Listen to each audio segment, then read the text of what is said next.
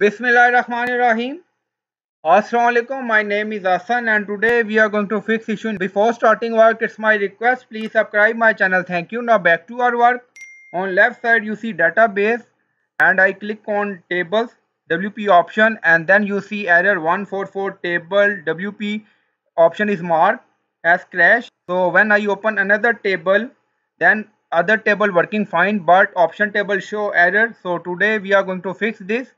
Option is marked as crash and lost automatic repair failed.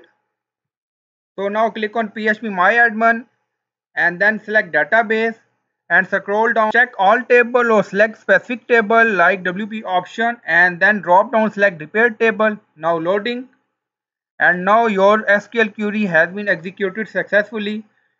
So you see repair tables all, and now scroll down you see status OK.